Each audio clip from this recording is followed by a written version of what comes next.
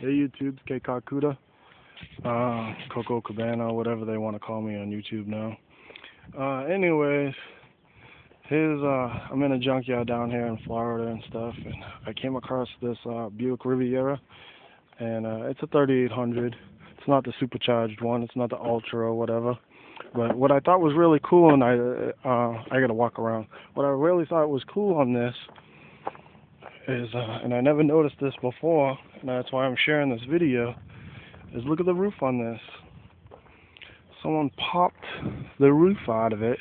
It's just seam sealed in with a couple of screws. And right here's the roof. So the roof popped right out. So if you wanted to get rid of a leaky sunroof or something like that, you could just go to the junkyard, take out the headliner, and unscrew it and push it up. Pop it right off with the seam sealer. Pretty cool, huh? I would have never thought about that.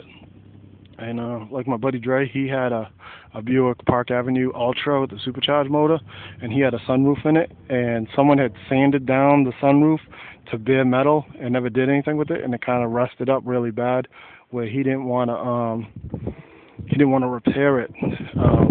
He got rid of the car because of the leaky sunroof and stuff. It was ruining the interior and coming into the car all over the carpets and stuff. And down here in Florida, we get some rain. We get rainy seasons, so it became an issue. And he got rid of the car, but he could have probably popped one of these roofs out and replaced his roof real easily.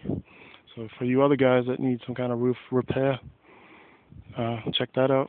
Keep Kakuda signing out. Thanks for watching.